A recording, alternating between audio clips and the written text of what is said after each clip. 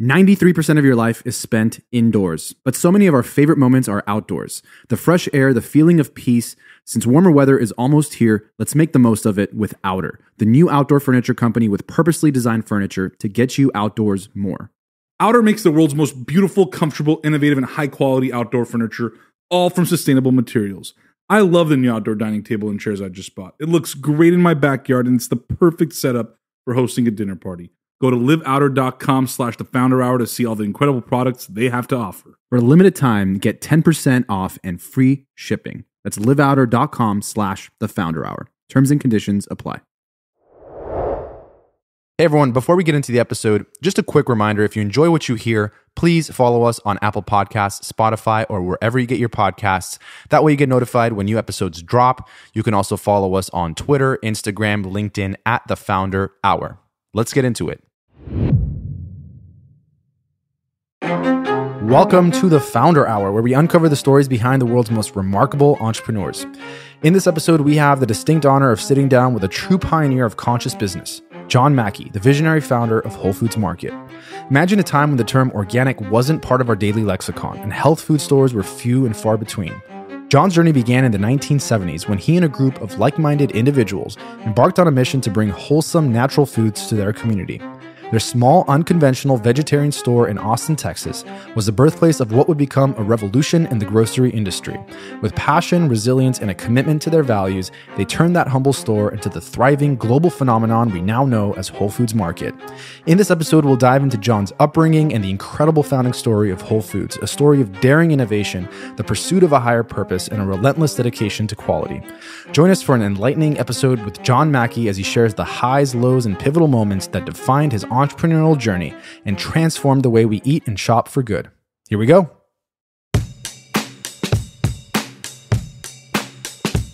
John, it's a pleasure to have you on the show.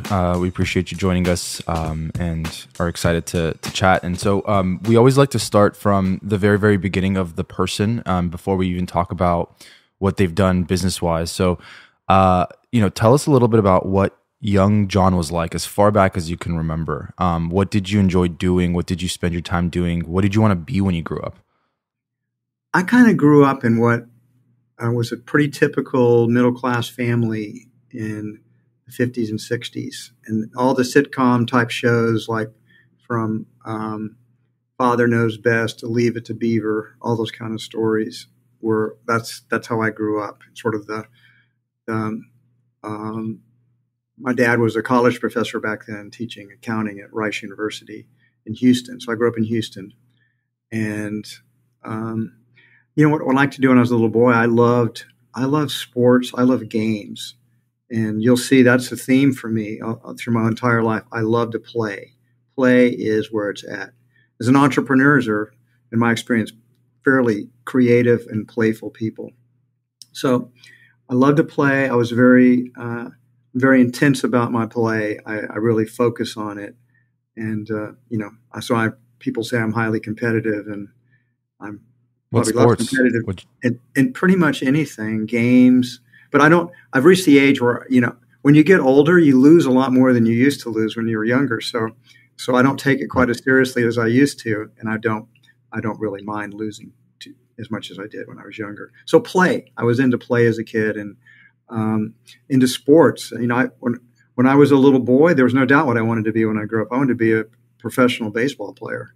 Willie Mays was my hero, and I just was all about baseball. And then I got a little older and I got into basketball too. So those were kind of my two sports, baseball and basketball. And I played high school basketball. I played a year of college. I played city league until I was in my mid 40s. And, then I'd become what I hated when I was a younger player, which is I become an older guy that couldn't guard the younger player. So I'd have to grab them. And that's what they used to do to me. And I knew it was time to hang it up when I became a grabber. That's funny. John, what was life like at home? What did your parents do? Well, my dad was a college professor and my mom was a homemaker. That was in the kind of the generation where it was kind of like, well, no wife of mine's going to work. There, I'm the breadwinner, and and she's going to take care of the kids and the house and take care of the family. And that was a division of labor. And what was it like? I know this is a slight deviation from your story, perhaps, but you bring it up, and we like to just have random conversations as a topic comes up that interests us. But where or how or when did things change at home for Americans, let's call it, where there was no longer, or the division of labor of, the wife is no longer just the homemaker? When did that change? I think that changed I'm a baby boomer, and I think my generation changed that. Women began to, they didn't want to be homemakers. With when you had when the pill was invented, and women could begin to not have babies, and they could begin to, you had the whole, what they call the women's liberation movement back in the 60s and 70s. And that was about women breaking the glass ceiling, women coming into becoming doctors and lawyers. And when I was young, I mean, really the career paths were open to women were kind of as either teachers or secretaries. It was definitely a patriarchy. And that began in my generation, changed that. I mean, the women, I went to school. Women were super smart. I knew women were smart and capable because girls were. And so I didn't really inherit that stuff about women somehow or another, being just all emotional and whatnot, because they were smarter than the boys. So, but there was, they had to overcome the resistance of the generations that had been before them. And, the boomer generation was a rebellious generation, and it rebelled in so many different ways. Not just, it rebelled spiritually. It rebelled in terms of empowering women. It rebelled in terms of civil rights and trying to move our society to a more equal opportunity society, regardless of your gender. And also that's when, the gay movement really began to take off in my generation. They began to push back against being, discriminated against. So I was not the older boomers were I was like a middle boomer because I was born in 1953. Mm-hmm. So like my sister was born in 1945. And so she went out and got a master's in French literature and a PhD in psychology. And she banged really hard against, she was bitter about how women were treated. And so she had to fight. She was one of those people fighting for women's rights. I was going to ask if you were a rebellious kid, but it sounds like probably many kids at the time, because of just how where the world was at the time, or America, were rebellious. And I know you ended up eventually going to college and studying philosophy and religion. What inspired you to study philosophy? Was it just, I'm going to take whatever major looks interesting, or was there something deeper than that? Good question. My life changed when I was 20 years old because I took LSD for the first time.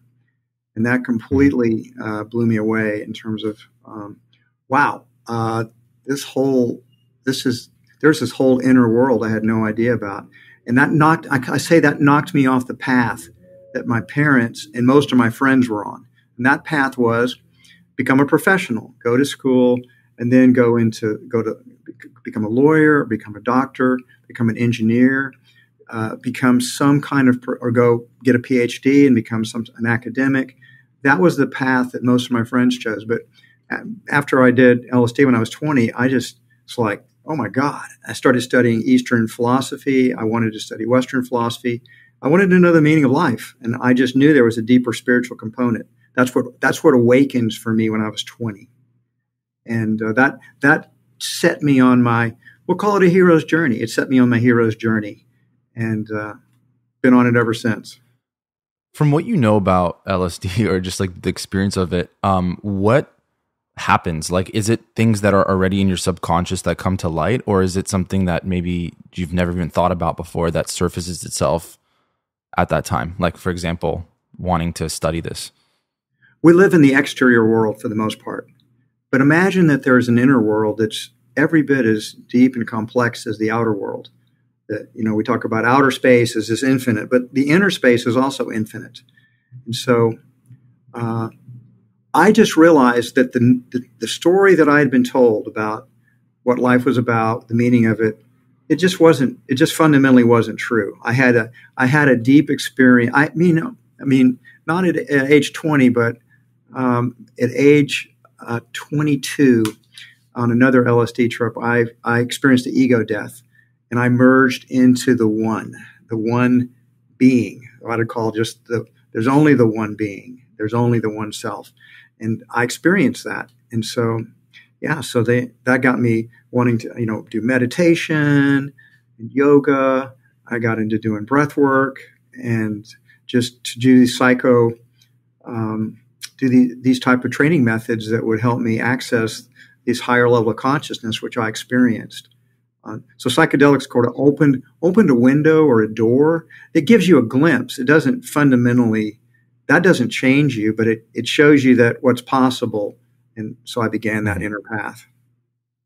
John, I feel like a lot of people that, would have that LSD trip might have more anxiety and more nerves about life than maybe, excitement or motivation for more. Why do you think that for you, it almost gave you this drive to learn more about yourself, about life, to go deeper versus running away? I guess when you experience what I did, which was, again, an ego death, the sense of separation disappeared, then the fear of death begins to go away as well, because we are all a manifestation of that one being, that one self. So there's really nothing to be afraid of. I mean, the anxiety of death, that's the ultimate fear that we all have, is, our own mortality. And so I began to rethink life as more of an adventure. It's an adventure, and it's to be explored and to be tasted, and you're to learn and grow and savor and be all that you can be, expand your consciousness. What's the point of playing it safe? You can just hide out in your room your whole life, but the Grim Reaper's still going to come in and take you out one day. So, so live life. It's an adventure. It's fun. And that kind of, with my whole spirit of play, my whole spirit of play was also, it's been there as a little boy. It's like, wow, the universe is this amazing place I can play in. How cool is that? John, do you think the narrative has changed, though? Do you think the new generation now in 2023, going into 2024, do you think that now the narrative of, life and what life is about has changed? And is that also because of the boomer generation and the realizations they came to and the rebellion that they led against what society, is and should be? I just believe things continue to evolve. Consciousness evolves. So the boomers, my generation did a lot to create certain new pathways, but then there was a crackdown against that. Had the drug warriors came in and made all this stuff so illegal that if you got caught with it, you might end up in prison for 20 years. It was, they were scared to death because their kids were Timothy Leary was there, turn on, tune in, drop out. And they didn't want their kids to drop out. So they were all freaked out about it. But, my parents' generation, they're all dead now. They're off the stage. They're gone. So the drug warriors have gradually faded. And what's fascinating to me right now is that you're having there's sort of a spiritual great awakening occurring, I think, right now, because the younger generation is experimenting without the total fear. That they're on their own spiritual journey. I see, now the big thing after Michael Pollan's book came out, How to Change Your Mind, Pollan, puts the scientific research in things like MDMA, psilocybin. These things, if people are suffering from post-traumatic stress syndrome, PTSD, talk therapy doesn't solve their problems, but a guided journey on psilocybin and MDMA possibly will and like 70% of the people that do that report massive transformations occurring. So these substances are coming in a therapeutic way.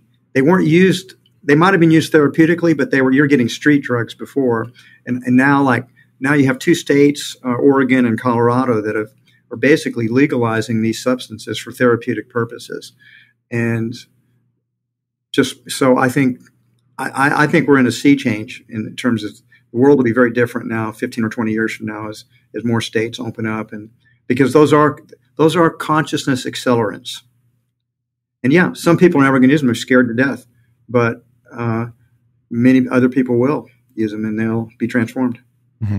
In the spirit of play and adventure, I read that you ended up leaving college, didn't finish college, or your credits that you needed to end up joining a vegetarian co-op when you were like 23 years old, and that you weren't a vegetarian at the time. You just wanted to just meet people and have a different sort of experience. What was that experience like when you first got there, and who was the coolest people you met there? That's such a good question, and that was a life transforming experience for me. I moved into this vegetarian co-op when I was 23 years old. And soon after, can you explain what that is? Well, it was a housing co-op, so it was like in a big Victorian house, and we had about 20 people living there, about 10 bedrooms, and you'd have a roommate, and so and it was vegetarian. I wasn't vegetarian when I moved in there. I just thought, I'm going to meet some super cool. I was into all things counterculture. I'm studying Eastern religions, meditating. I'm studying philosophy, Western philosophy and Eastern philosophy both. And I thought, man, I am going to meet some really cool people in this vegetarian co-op, and because they're all counterculture, they're all hippies. And I did. I met my girlfriend that I co-founded Whole Foods with, Renee. And the reason that co-op changed my life is because I had what I call my food awakening. It was like, before then, I knew that exercise could make you feel better, right? But I didn't really, before that, I moved on to co-op, I kind of thought food was more like, just energy. It's like, like going to the gas station and getting some energy, filling up your tank. Food is about, energy. I didn't think about it as nutrition. I didn't think of it as nourishing every cell in my body and strengthening my energy levels, my immune system, et cetera. So my food awakening occurred in that co-op, and because everybody else was really into it. So I became a vegetarian, and I learned how to cook. I didn't know how to cook when I went in there. I didn't eat any vegetables. Only vegetable I ate until I was about in my early 20s was like pickles, if that counts. But I was going to ask you, John, as a kid or growing up in your family's home, were you guys eating generally healthy, or what was the food situation like? No, we were not eating very healthy. We were eating the standard American diet. Fast foods were just coming into the scene. I remember when McDonald's kind of got cranking up and came to Texas, and my mother was all about like, wow, TV dinners. This is so cool. I just put this dinner in, not a microwave. They didn't exist. I just put this in the oven, and my kids' food's taken care of. Or, macaroni and cheese in a can, or, Pop-Tarts. I mean, most of the processed foods that have long time brands, they were invented in the 50s and 60s and 70s. And my generation was the first generation to start eating them. And that has not proven to be good for people's health. And thank you to the boomers for ruining Americans. Well, the boomers, we were just kids. We didn't invent that food. Our parents invented that food. we were the victims of it. Right. So anyway, I learned how to cook. I became the food buyer for the co-op, and I was just excited about natural and organic foods because I realized, wow, I can feel better if I eat better. I have more energy. I don't get sick as much. So that was like a complete awakening for me. And I went to work for this small natural food store called the Good Food Company, and became the assistant manager there after just a few months. And I loved it.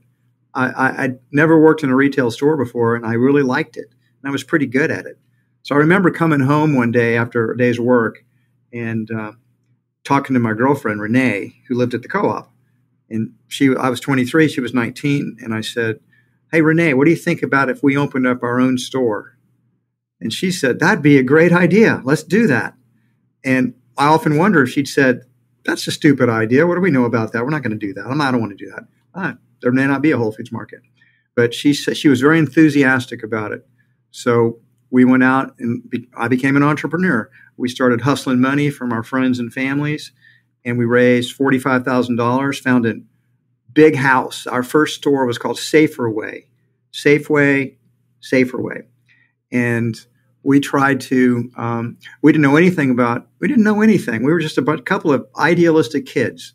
And we just thought it'd be cool to be in a big house, not a storefront. So we were on more of a road that didn't get very much traffic. And it's a beautiful house. I was just showing it. That house I'm only about a half mile from that location where I'm sitting right now. And it was a beautiful house. And it was a vegetarian store. We opened a vegetarian store and a vegetarian cafe. And then Renee and I ended up moving out of the co-op to save money. And we lived on the third floor of the store where we didn't even have a shower or anything. We took showers in the Hobart dishwasher when we needed to get clean. So that was the beginning of that adventure. You often I've heard you've talked about like aligning one's values with sort of what you end up doing, like your business or something you start, something that is connected to what you believe in. And it sounds like, in retrospect, it's easy to look back and say, well, that's how I was. And so like, that's why I started that business. But at the time you were living it. And I'm always fascinated by that moment when someone realizes, well, maybe this is what I'm sort of meant to do. And you kind of collide with opportunity. And so for you at that moment, did you feel like you were onto something big? Like this was going to be something that was going to, be your path forever? Not at all. It was just play. It would be fun to create our own store. It'll be an adventure. I thought I'd do it for a few years and then go on to the next adventure. Right. And, in fact, that's what Renee did. After just a few years, we broke up. She said, this is kind of your trip. You really want to do this food thing. And I want to do other things. She moved to Belize. We broke up. She moved to Belize. And, but she did keep her stock, which was a smart thing to do. And, John, how does that work? Like, how does that mindset of, I'll do this for a few years. I'll do something else after that. I'll do something else after that. I'll do something else after that. I'll do something else after that. I mean, does that not cause you any sort of anxiety of like, well, okay, this is going to last about 2-3 years. And then I don't know what I'm going to do next, but I'll figure it out. Like, did that not matter to you? You were just kind of living in the moment. I was just having fun. I can't emphasize this too much. For me, it was a form of play. Mm-hmm. And, I didn't have any master plan to grow Whole Foods. I mean, I didn't Saferway, but I didn't know anything about business. But what happened is I can learn very quickly and rapidly. I'm a voracious reader. I began to read. I didn't know anything about business, and I wanted to. So I just started reading accounting books, finance books, marketing books. I'm sure I read hundreds of management books, all kinds of books.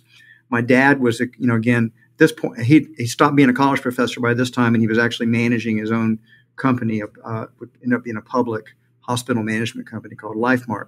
So he was CEO of that. And he became my mentor.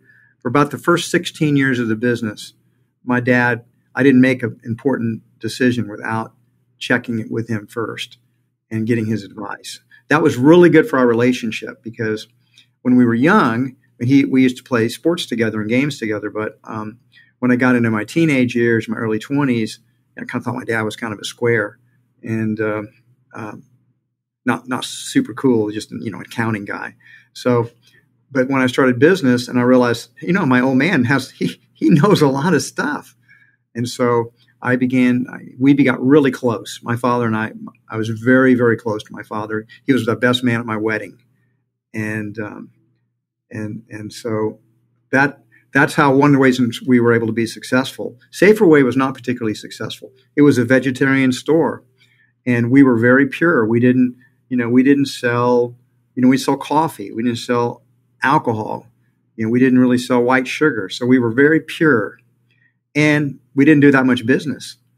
And what we decided to do is we started with $45,000 in capital, and we lost half of it in the first year, $23,000. Renee and I were living in the store. We weren't really taking any money out of the business at all. And we were working really long hours. But we began to figure out the business and how to be successful. So we made a small, like $5,000 in year 2. And I knew we needed to get a bigger location, and we needed to be on a high traffic road. I'd begin to learn about business and about retail. So I went back and talked to our investors and said, we need to do another store, bigger store. We're in a bad competitive position here. And they said, well, John, you lost half your money your first year, and we're glad you're making a little bit of money this year. Let's do that for the next few years. And they said, well, I don't know if we won't survive if we do that. So the challenge that the other investors put to me, if you can find another major investor, then we'll consider investing more money ourselves and do a bigger location. And of course, the strategy there was, who would be stupid enough to invest any more money in this business? But I found one of my basketball buddies and inherited a lot of money from when his parents died. And This is Jay. His name was Jay Templeton. And he was a customer. He liked Saferway. He had a construction business that was nearby. So I talked to Jay one day after playing basketball with him, and he said, "Well, let's talk about it." And he ended up investing, I don't know, $50K, and then we got more money from the existing investors, and we relocated to this bigger location that was 10,500 square feet. That was then the element of luck came in. That was a great location.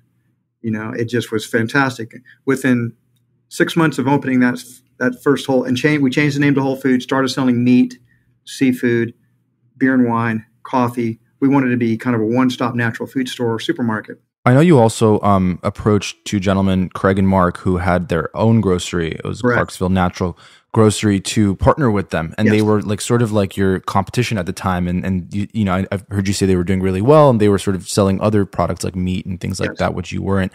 Why did you decide to partner with them and, not just do it on your own? Like, oftentimes we hear advice of don't have too many partners in business. It's just going to create too many chefs in the kitchen. It's going to create too much conflict. And it sounds like you weren't in a position that you really needed to partner with them, or maybe you were, but why did you do that? It's a good question. In my book, I go into this in some detail, and there were some problems too. So that your first instinct was correct as well. Mark, one of the co-founders, hated me as the CEO and thought called me wacky Mackey, all into all this new age spirituality and, taking MDMA and wanting to start up consciousness stuff. And he thought it was just nuts. But I got to know Craig and Mark because they were competitors, true, but I started a company called Texas Health Distributors. We were trying to buy better. And so we set up our own little wholesale company. And Clarksville was a customer. So in Austin, in that time, you had the food co-ops that were a business, and you had Good Foods, which had 5 stores. That's where I had worked when I wanted to start my own store. And then you have sort of the independents. So by starting Texas Health Distributors, we began to distribute to all the independents, including Clarksville Natural Grocery, where Craig and Mark worked. So I got to know Craig and Mark by selling to them wholesale, like this wholesale buying club. And the more I watched them, how they worked, the more I liked them. We became friends, basically, through that distribution company. And then I said, guys, we signed this big location. It's only a mile away from Clarksville where you guys are at, and we should team up. You should partner with us. We can do this together. We're much more likely to be successful if we do it together. Because I liked both of them, but I just thought Craig Weller, he was like 8 years older than me, and he looked like Robert Redford, I swear. And he was the hardest worker of anybody I ever worked with at Whole Foods. He definitely worked 80 hours a week, and he just had a perfect attitude. He was so great. I said, I want to work with this guy. We're going to be a dynamite team together.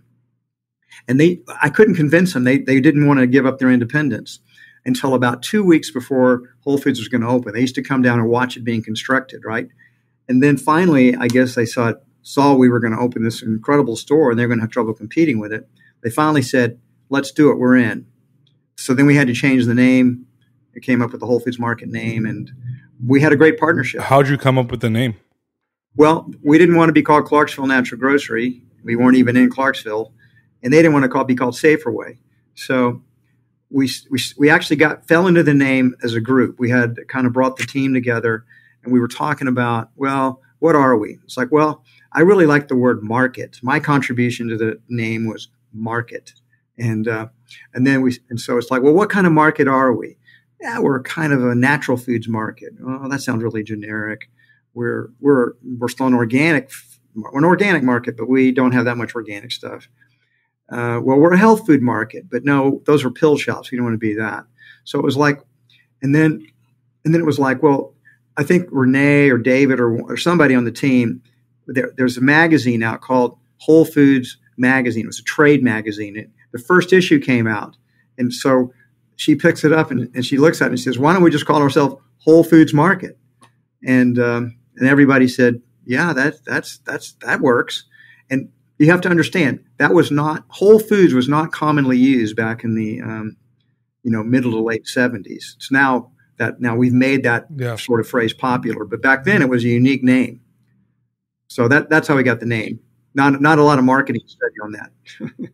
The theme I'm hearing here is that you guys weren't very good at copyright and trademark because you guys would just steal names, whether it was Safeway to Saferway or Whole Foods Magazine to Whole Foods Market. I can tell you and in the book I do talk about it.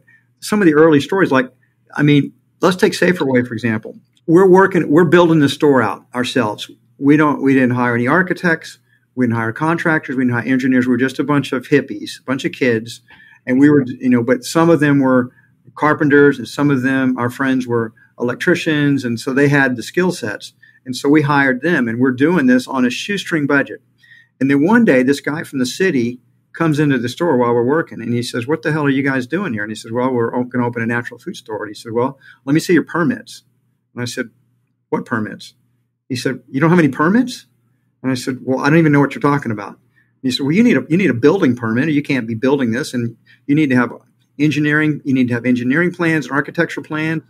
And I said, well, I didn't know we needed to have that stuff. And he said, well, I'm shutting you down. You need to go get those plans from the city. So I go down and talk to the city, and they said, yeah, you can't do this without architectural plans and engineering plans. And I said, well, how long is it going to take? He says, well, I don't know. And then you have to get approval by the city.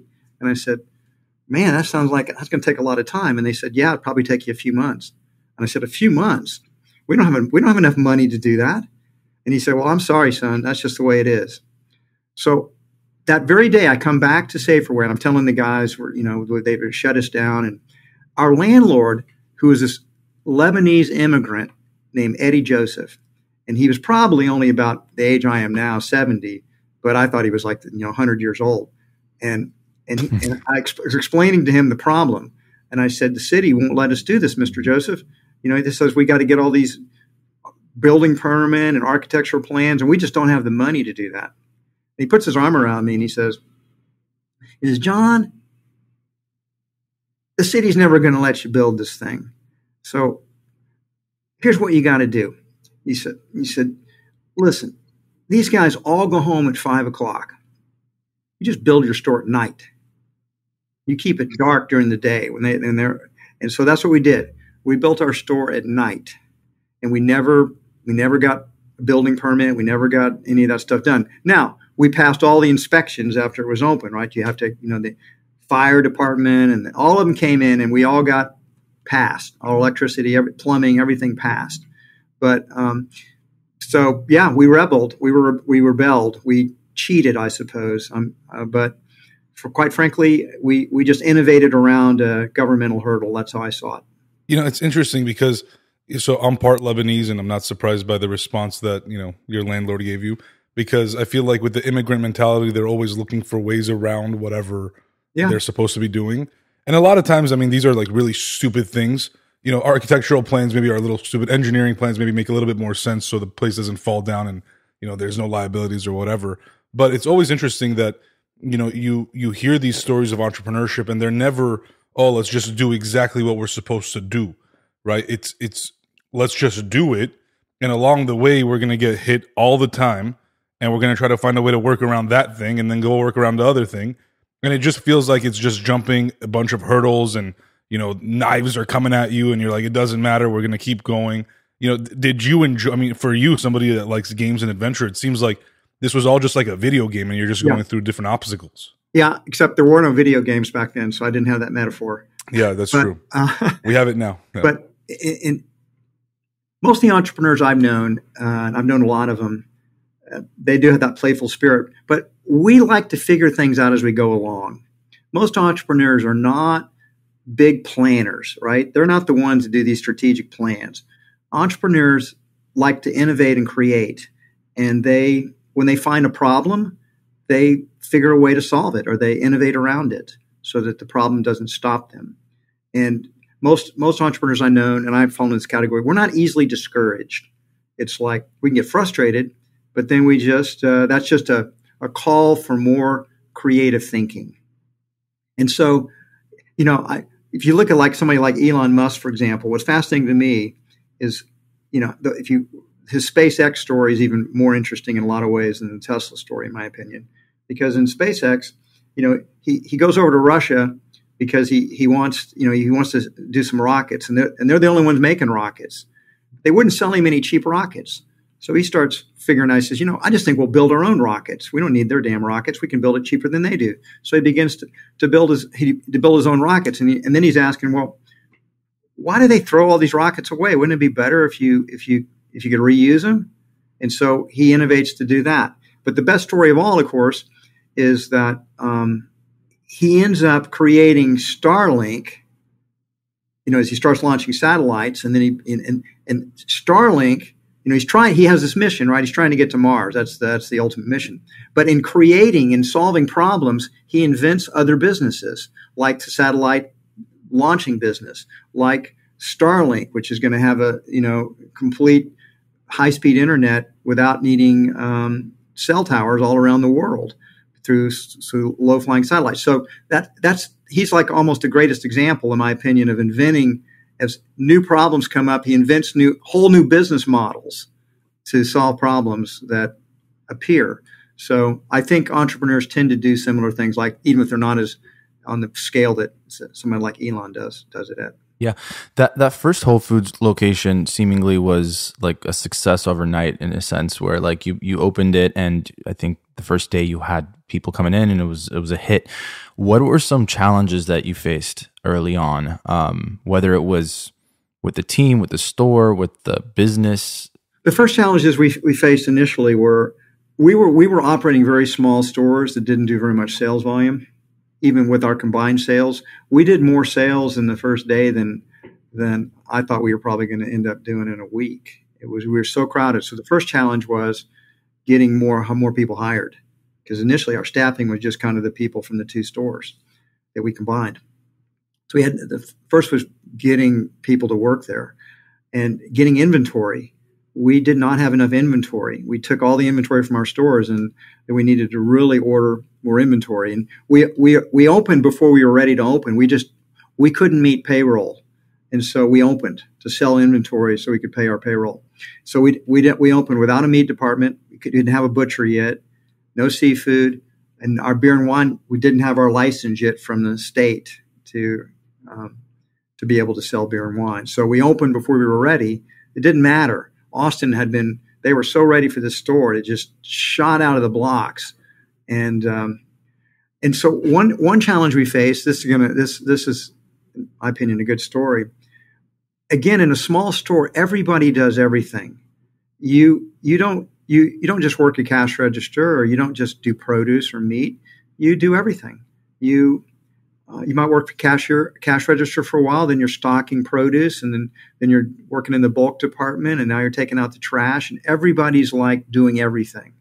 And so, but as you get bigger, we discovered, we have to specialize. We have to have people that are only cashiers and only do produce and only do meat and seafood. And that was like a shock to people. It was like, man, we're becoming a big corporation now. Look at this. I'm just strictly I'm just cutting cheese all day long. And so that was one of the first things we had to innovate. We thought we were innovating. We thought we were creating something no one else had ever done before. In fact, everybody in the supermarket business was doing that. But nobody that was working for us had ever worked in a supermarket before, I guess except for the meat cutters, the only ones that ever had. So we had all kinds of challenges, but we were all working so hard, and we were successful, and we were having fun. So it was like, that was really one of the happiest periods of my entire life. I mean, first of all, you're young. And so you're just young, and your whole life's ahead of you, and you taste success. I started to make some money. I mean, I was just a really poor guy. And Renee and I didn't take any salaries really when we worked at Safeway, a couple $100 a month each.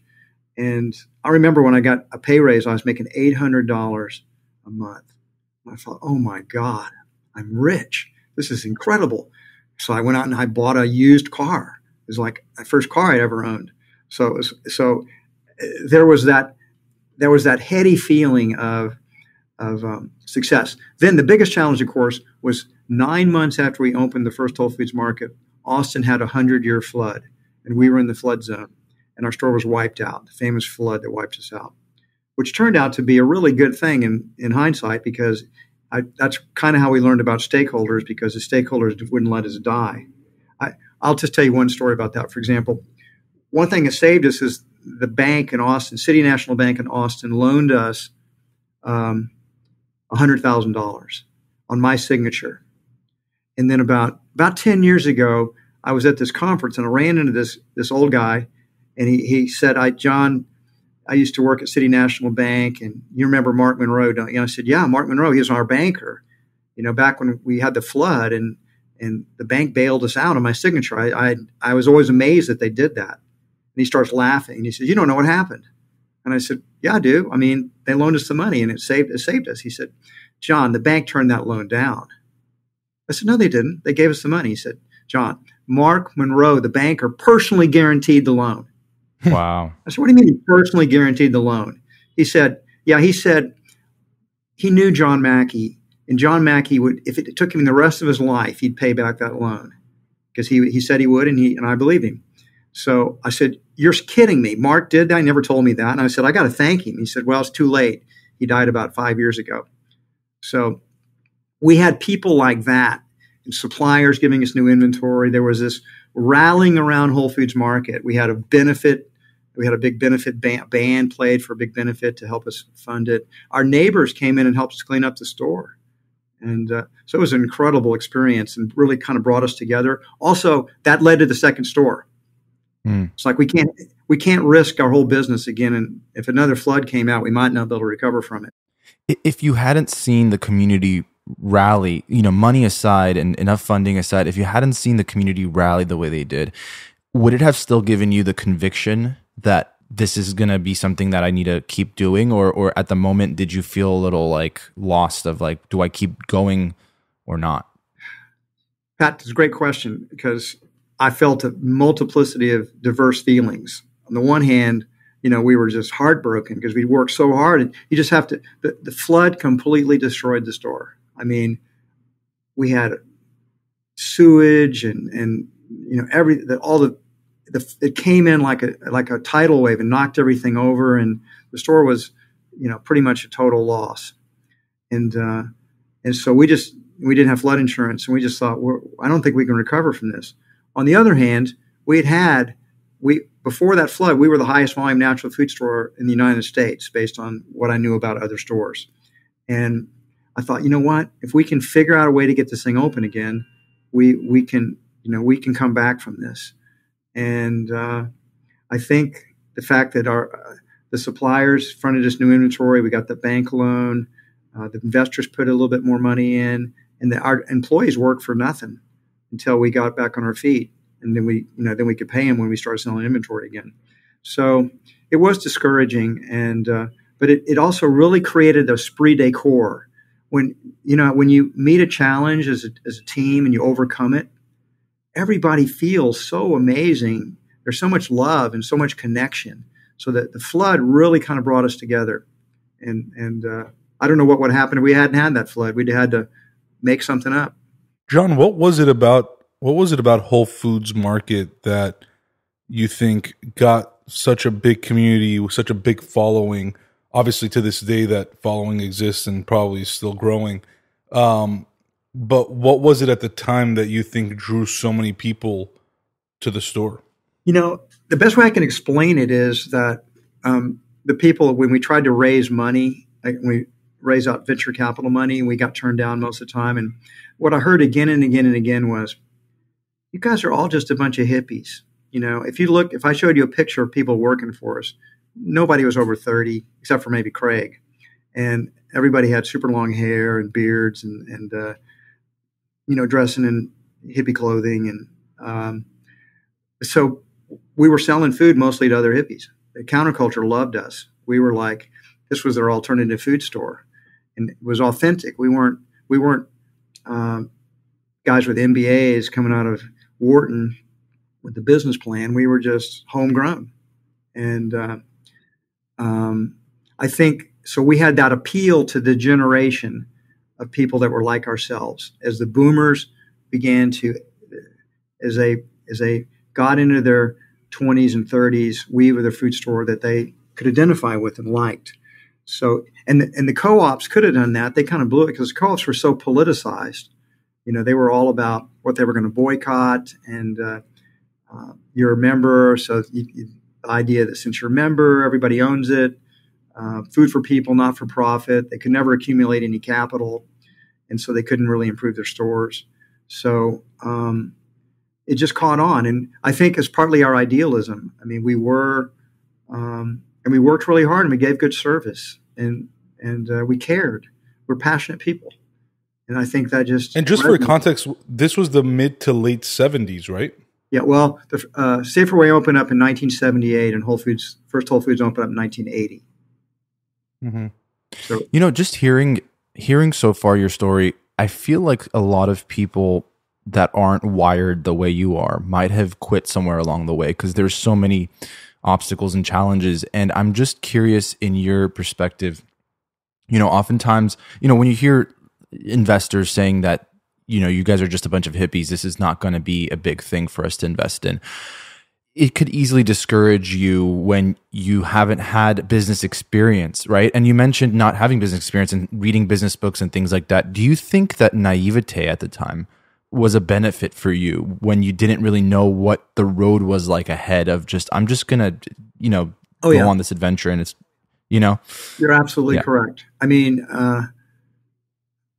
if I'd known what Whole Foods was going to become, it would have scared me. I would have thought, I can't do this. That's too big of a request. I'm not capable of it, right?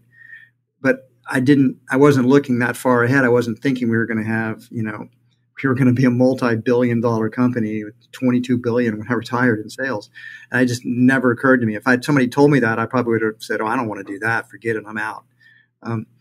But I'm the kind of guy, I like to play games, and I'm very competitive. And when people would say, you're just a bunch of hippies, you can't compete. You can't compete with Safeway, and you can't compete with H-E-B and those guys. And I was thinking, we'll show you what we can do. That's kind of the attitude we had. We're going to prove it to you. So yeah, I'm not an easily discouraged person. And when I run up against a hurdle, I figure out a way to get around that hurdle. If I can't jump over it, I figure a way around it. So, and I think that's probably characteristic of most entrepreneurs because, it's easy to get discouraged. Bad things happen. You had a flood, and Renee quit and left, and I mean, stuff happens, and you just have to be resilient. You have to be resilient. You have to continue to. One of my favorite business books is Phil Knight's book, Shoe Dog. I don't know if you guys read that one or not. It's fantastic. Love that book. And that's my benchmark for the whole story. And Phil would just say again and again and again, just put the next foot forward. Just keep going forward. Keep going forward. And I totally identify with that. Just keep going forward. Just keep moving. You mentioned Renee and sort of the strain that starting Whole Foods or any business at the time probably had on your relationship. And obviously we've heard so many stories of people that, have had their relationships, marriages fall apart when they're starting a business. If you could go back, is there anything else you would have done differently at the time? Or do you think it's just the nature of the game of that? Like, it's really hard to balance the two. Renee and I were so young when we started it, right? I mean, we were living in that co-op, and she's still a teenager, and I'm not much older, and we still love each other. I mean, it's just people grow apart, particularly when you're in your early 20s. And you want to have other adventures. You want to know about other relationships potentially, and so I just think that's what really happened. Renee and I just kind of our paths began. We were on the same path for a while, and then they began to diverge over time until you ask the question. It's like, hey, you're doing it. You want to do something different. I'm doing this, so let's part as friends. And that's what we did. And then, John, what kind of leader were you? I mean, especially as Whole Foods was growing, were you just were you the visionary leader? Were you the operational guy? Were you the one coming up with the strategy of, okay, we're going to open another store here, another store here, another store here. We got to get this type of item, this type of product. Run us through kind of who you were and what and how you led Whole Foods in those earlier days. Call it the first 5 to 10 years. Yeah, I'm more the visionary type of leader. Remember my background in philosophy and religion. I'm an idealist. I'm a dreamer. I inspire people. A good entrepreneur, you read a Steve Jobs biography and they talk about his reality distortion field. Yeah. Oh yeah. Well, I love that topic. I got that too. Yeah. Because anybody that has a lot of passion about something can be infectious to other people. So that charisma comes from that passion. And so I've always been a very passionate guy, and I have evangelical skills. I mean, I got Craig and Mark to want to join. I've been able, the companies that we've acquired, Whole Foods acquired over the years, part of that's just being able to go sell people to be excited about the potential of doing things together. So Craig Weller in the early days and Mark, they were the really much better operators than I was, but I was the driver for innovation, for creativity, for trying new things, for thinking outside the box, for pushing growth. I really wanted to grow the company.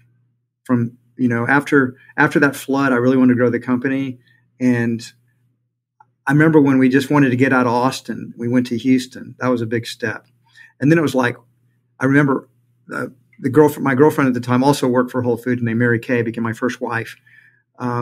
We took a trip to explore kind of the West, and we went through LA, and Mrs. Gucci's was there, and went to the Bay Area, and we went all the way up the West Coast, and then came down through Colorado, and we were checking out natural food stores. We got to the Bay Area, and that's kind of the birthplace of the counterculture, right? That's where all the hippies are. San Francisco, the summer of love. That's Marin County. I mean, they were like, they didn't have any natural food supermarkets. We're checking everything out, and they had some good small stores. And I'm thinking to myself, holy smokes, this place. I remember when our first store was in Palo Alto, and it was such a big decision for the company to do the first store outside of Texas that I actually lived in Palo Alto for a month. And my conclusion I went back to the team and I said, whoever invented the word yuppie probably lived in Palo Alto because that's how they were. You had Stanford, I just knew Whole Foods was going to be very successful in the Bay Area, and we were. We were far more successful in the Bay Area than we ever were. If you take the Bay Area, we have more success there than the entire state of Texas combined. So, right, I can imagine. The Bay Area is a fantastic. And John, did you have a bunch of investors at this time, or were you still like majority 100% owner of the company? My most I ever owned of the company was 20%. That was Saferway, and then when I'd split up with some girlfriends, I'd give them stock, which made my father really angry. He said, "John, you either have to stop having girlfriends, or if you have them, you got to find some other way to appease your guilt rather than give them stock when you break up with them. John, if you're thinking of giving stock away, Pat and I, we will gladly Amazon take has some. all my stock. I would have been your girlfriend. Yeah. But what was the question? I got the ownership and how much you owned. Yeah. So I never owned that much, and then I was giving it away, and that's a whole nother story. But to go into the Bay Area, in order to do that, we had to raise venture capital. It was a very difficult decision to make, and I came up with a metaphor about venture capitalists, which I think is a very fitting one. I see venture capitalists, they're like hitchhikers with credit cards. As long as you get them to where they want to go, they help pay for the gas. But if you get a little bit lost on the road, they're willing to hijack the car, hire a new driver, and throw you out on the side of the road. So we had trouble with the VC community because I kept hearing again and again and again. This was back in the day before the whole universe of VCs is so much different than it was back in 1988. Oh, I was going to say it was probably it's like a rite of passage now to go to the Bay Area. You have to sort of go through VC, I feel like. But yeah, at the time, what was it like? Like, who were you even approaching? We hired a small investment banking firm based in Dallas at the time called Rauscher Pierce. I don't think they are independent and don't exist anymore. And we talked to venture capitalists in Dallas, Houston. I think Austin only had one back in that time, and we talked to them. And we also went on to Sand Hill Road, and we talked to a ton of the VCs there. And what I heard again and again and again, I have this story in the book about we talked to these VCs in Dallas at Phillips and Smith, and they turned us down. And when I was going out, Don Phillips said, I want to tell you why we're not investing. And I was like thinking, well, that's like a girl not going out on a date with you and wanting to tell you why she didn't want to go out on a date with you, right? So it's like, but we sat down and listened to it, and he said, look, you got a nice little business here, but let's face it, you guys are just a bunch of hippies. And I looked at your customer base, and they're all just a bunch of hippies too. Now, how big a market can that be? What he didn't realize was that the world was changing and evolving, but he was my father's generation. So for him, this, he just did not get it at all. And he said, but in case I'm wrong, and you guys really do better, how are you going to compete with Safeway in the long run? How can you compete with those guys? And he just thought, you're going to get crushed. And so we thanked him for his sage advice. I ran into him about a decade later, and he said that was the stupidest, that was the biggest mistake he ever made as a venture capitalist. And so at least he had a good sense of humor about his little lecture he gave us. But we got money from two Houston. We got three investment bankers. Three VCs invested in us. The lead was a company called Vintex in Houston, and another one called Criterion in Houston. And then the Sand Hill Road thing paid off because one of the top tier VCs at that time, and still today, I think, Oak Investments, they were interested, and they had a VC, a guy, Jerry Gallagher, who had been a vice chairman of the Target company. And he loved Whole Foods, and he loved me. And he became one of my mentors because they invested. And the VCs were only in our car for about 4 years, and then we did an IPO. We did the IPO before we were really ready. We needed more cash, and the VCs wanted to do another round. But my dad and I talked it over, and if another round would give them majority control. And we said, they want to dilute you as much as possible. Yeah, we did not want them to take control of the business. So we said, we're going to do an IPO. We still had the votes. They said, you're not ready for an IPO. And I said, well, we'll find out. And we did an IPO with, I don't know, we had 12 stores when we did our IPO. We raised about $20 million. Really small IPO. But they valued our company at $100 million. And I was like, shit, I'm rich. I'm a millionaire. Yeah. That was a very weird feeling, having been so poor for so long. Yeah. So, you do this IPO, you have enough money now to, I think you started going out and acquiring other grocers, right? To then convert it into Whole Foods, What right? ended up happening is, if you go back a little bit, back in the early 80s, one of the guys that became president of Whole Foods Market based in New Orleans, a man named Peter Roy, and his business was named the Whole Food Company in New Orleans. He had 2 stores. And Peter and I got to be good friends, and he created something called the Natural Foods Network. And he basically, Peter helped get together.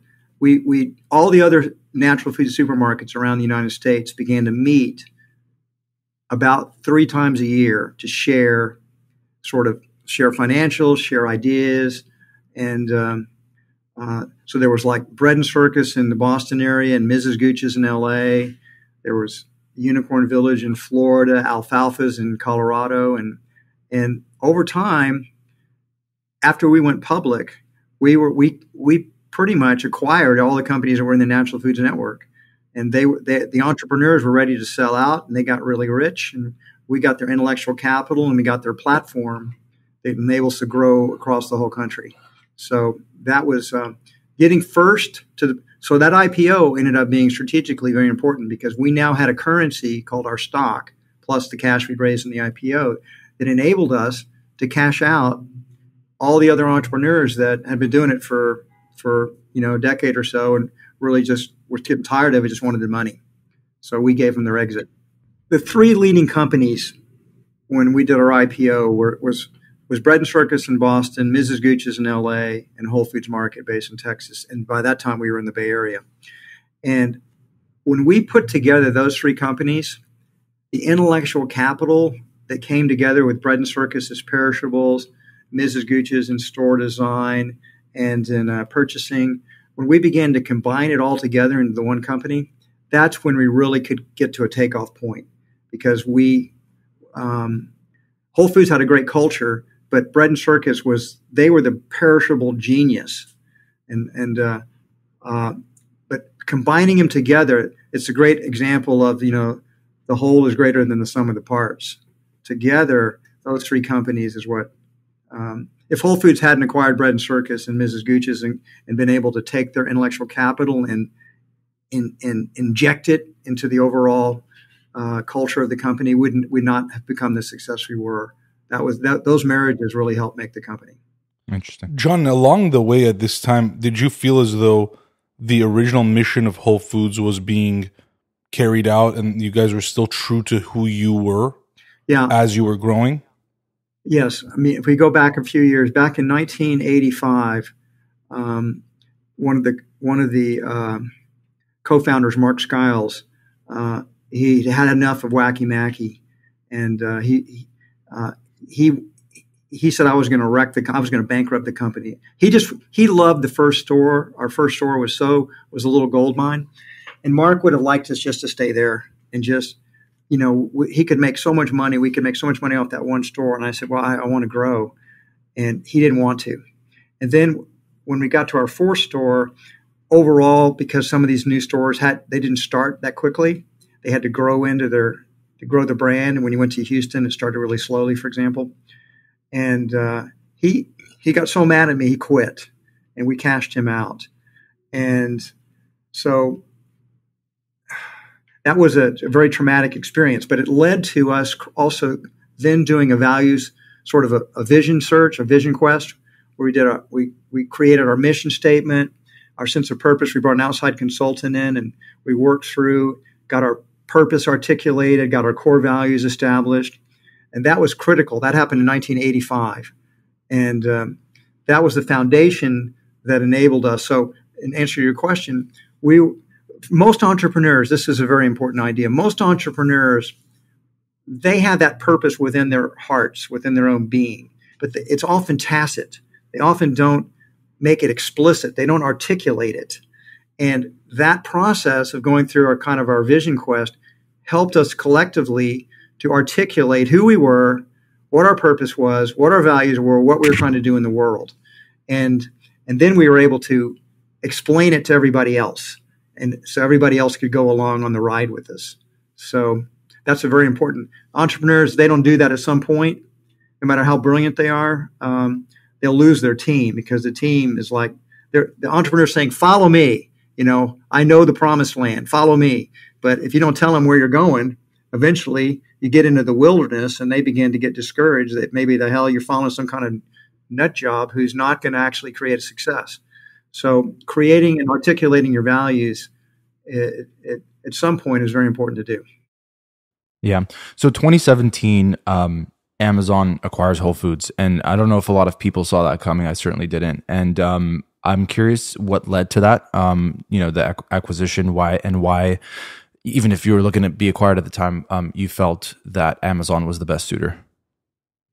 It's a good question, and in my book, I just do this incredibly detailed explanation that's got a lot of meat to it. So I'm going to have to give a much abbreviated. You get the Cliff Notes synopsis. Yeah, exactly.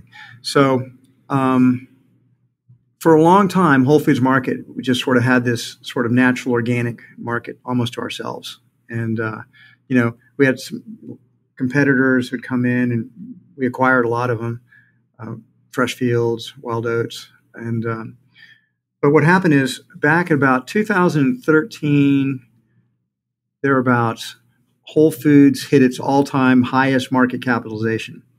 We were overvalued. We were worth like our market capitalization was $24 billion, and we were valued very briefly more than any other food retailer in the United States besides Walmart.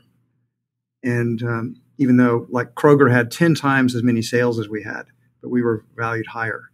And we had, great same store sales. And that was kind of, in a lot of ways, in 2014, Fortune put us on the cover and said, Whole Foods is taking over America. And I can only imagine what was going on in all these supermarkets, boardrooms and management teams, because basically they began to copy us very aggressively. And they began to copy our marketing. They began to say they had sustainable seafood and they had high animal welfare. A lot of it was just, wasn't really true, but they started copying the way we merchandise our produce, and they began to cut the perceived quality gap with Whole Foods Market. They picked up a lot more of our products in the center store, and they just began to underprice us. And we had, there's a confluence of things that happened. We also got clipped in New York by an ambitious consumer affairs person saying that Whole Foods Market was overcharging people and fining us large amounts of money, even though, there's always minor little mischarges that happen when you have to weigh things on scales and whatnot. And we undercharged our customers a lot more than we overcharged them, but the media ran wild with it and that hurt our brand. And so the gap began to cut down and the Fortune magazine put us on their cover and said Whole Foods has taken over America. And the long and the short of it is that the competition got a lot better, and there were a lot of reasons why it got a lot better. And we began to be perceived as whole paycheck and sort of a rip off, and our same store sales began to decline. And as that happened, after a couple of years of sort of more mediocre performance, we had activists begin to take positions in the company. We had Newberger that took a position back probably in 2015 or early 2016, and then we had Jana Partners take a position in 2017. And I mean, the deep story you read in the book is very eye-opening.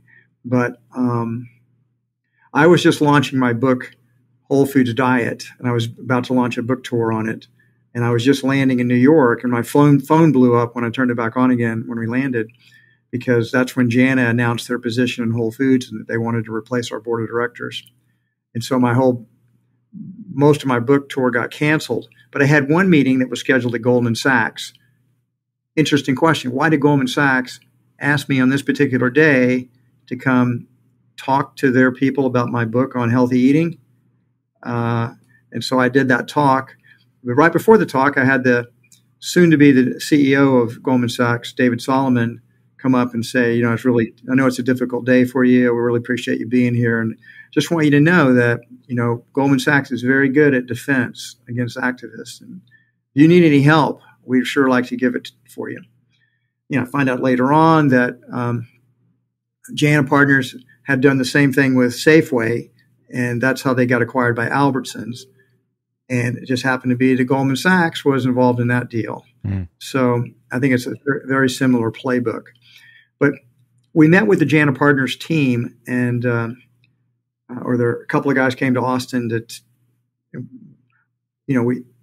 they got 8.8% of the company, and they wanted to replace our board, and so we said, well, why don't you guys take a couple of board seats and we can work together to make the company, improve. And they said, we don't want to take board seats. We want you to sell the company, and we're going to force you to do it, whether you like it or not. We're going to take over your board, and we're going to replace the management team, and we're going to have this company put up to sale for the highest bidder. So they didn't want to work with us at all. They had their plan. And so we ended up looking at all the different options. We did talk to Albertsons. See, they were very interested in merging with us. They weren't public at that point, and they wanted us to do a deal with them, but that wasn't a good fit chemistry-wise. And we talked to Warren Buffett. Maybe he would be interested in acquiring us, and he with his good sense of humor, he said, "Yeah, I own Dairy Queen. This is not a good brand fit for me." And we had no lack of people that wanted to take us private. And so I think that's I get into some details about that in the book at some length. But the long and the short of it is that Whole Foods Market needed to drop our prices. And we couldn't do that anymore, because if you make a price reduction, the first thing that's going to happen is your sales are going to go down, because you're selling something for $1, now you're selling it for 90 cents. Well, your sales are going to go down, your same store sales are going to go down, and your profits are going to go down. In the intermediate to longer term, you'll get increased traffic and increased sales, and that's. But you needed time to be able to carry out that strategy, and we no longer had that time.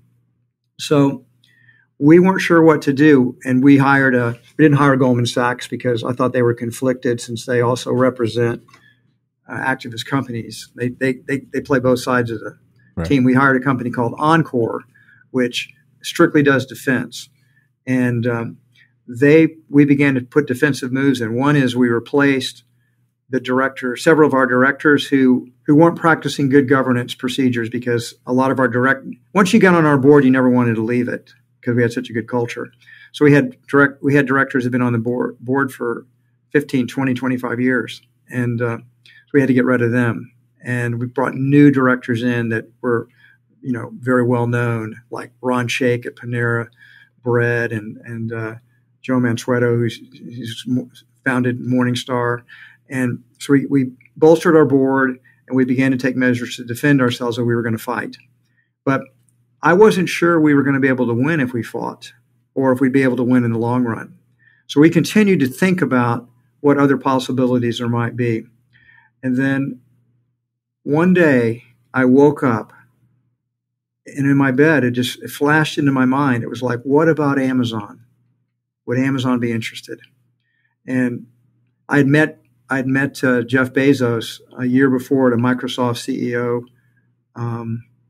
summit, and I really liked the guy. We hit it off. We did a panel together. He asked me a ton of questions about Whole Foods. Said we need to get together in the future and talk. But so that was about a year before, and so we followed up with Amazon to see if they would be interested. And myself and three of my senior executives flew out and met with Jeff and three of his senior executives on a Sunday in a Jeff's boathouse, which is next to his mansion on Lake Washington. And it's kind of a good story, because the amount of security we had to go through to just get into that meeting was something. They wouldn't tell us the location until our plane had landed. And then we were all searched. Our car was searched. It was quite the thing. But we had an amazing meeting. It was like, I compare it to when you fall in love with somebody, you have what I call the conversation. Yeah. Where you just have kind of the meeting of the souls. And we talked for about between 2 and 3 hours on that first meeting. And we talked about all the things we could do together. And I was impressed with the leaders, all the Amazon guys, Jeff and the other 3 that were there were all really super smart guys. They weren't big corporate guys either. I mean, not the way I think of corporate guys. They were very down to earth, very good listeners, and also lots of good ideas. So I remember when the Whole Foods team gathered after the meeting, we went to a place to get some lunch, and we were looking around and we're talking about how great they were and how much we liked each one. We talked about each person, and then it was like I looked up and I said, "Do you think they liked us too?" And it turned out they did, because we got a call back just a couple of days later, and literally 6 weeks after we had that first meeting, we had signed a merger agreement and made an announcement to the world. So it's a whirlwind romance in 6 weeks, and I just thought Amazon was going to be a great solution for Whole Foods. I'll always wonder what would have happened if we'd fought. There's part of me that will always regret not going down that path and fighting for our independence. But Amazon was going to enable us to drop prices, which is really what we needed to do. And we had 4 price cuts with Amazon in the first 2 years. They were willing to be patient and take the long term. And they also had the technology capabilities we didn't have. If you look at our stores now, the whole delivery piece during COVID, we could have worked with Instacart, but Amazon was a much better solution for us than Instacart was. And they did the just walk out technology where people in 2 of our stores where people don't have to check out. They just come into the store and take whatever they want and leave, and the cameras, and it shows up on your iPhone. We just thought that this was going to be a fantastic partnership. And in many ways, it has been a good partnership. But in other ways, it hasn't been. And I'm not going to do that on the podcast. But I do talk a little bit about it in the book, some of the downsides. What led you to step down in 2022 as CEO? Was it just part of the process of, when the company gets acquired, you have to stick around for a bit, but you're on your way out, or not really? There is a story there, but I'm not going to tell you the story. Okay. So you'll have to read my book for that one. I don't want to announce that prematurely, but let's just say that there was a triggering event, but it was building up. But also I had signed a deal to stay for 5 years, and that 5 years was coming up, and but there were some frustrations on my part. Okay, but that's what I'll say. So the book will come out, but in general, May of 2024. So you and Jeff leave together. Pretty much. New grocery store coming soon. I do have a non-compete agreement with Amazon, so yeah. I just have one last question before we wrap up. I noticed in your Instagram and Twitter /X bio, you say that you're a perpetual optimist, and I'm always interested in optimism and its power when it comes to entrepreneurship and business. What would you say about how much of a role that's played in your life and your career, and how it could play a role in others who are sort of embarking on a similar journey? Yeah, that's a good question. I am an incredible optimist, and I think part of that's temperamental. But I also think there's the evidence. There's compelling evidence to be optimistic. I mean, humanity is made so much progress in the last couple of 100 years. We're so much better off than we were by every objective standard. And I don't understand the pessimist. I oftentimes put a challenge to people when I'm speaking publicly, and the challenge goes, you just try this yourself sometime. I asked people, I said, look, I'll give you the entire history of the human race. Tell me another time you'd rather live than right now. It's better than right now. We've never been this good for humanity. It's just so much better than it's ever been before. And it's not perfect. It's not utopia. There are challenges. Yeah. So there are always challenges. That's what you have young people to solve the problems that their parents couldn't solve, and create new problems for the next generation to solve. Well, it's true. It's exactly. Humanity's always going to have problems, but the idea that we're not making progress is absolutely ridiculous. I mean, if you go back and look at the statistics of 220 years ago, in today's dollars, 94% of the people alive on the planet Earth made less than $2 a day. 85% made less than $1 a day. It's 220 years ago. Illiteracy rates were 90%. Only 10% of the population could read. The average lifespan was 30. There was no antibiotics. Starvation was always a problem. There's ignorance, and it's really been capitalism and science that have lifted humanity out of the dirt. And so now the people that live on less than $2 a day is down to about 7%. That's 7% too high, but it's a heck of a lot better than the 94%. Yeah. And illiteracy rates, not only 10% of the world can't read, not 90%. And the lifespan's gone from 30 to about 78 across the planet.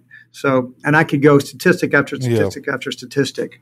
Steven Pinker's book, Enlightenment Now. I mean, I do a whole podcast on that. So I'm very optimistic, guys. Yeah, I love it. And the world's getting better. I agree. And I wish we could sit here and chat all day. This has been such a fun conversation with you, John, and we appreciate you joining us and sharing your story, your wisdom.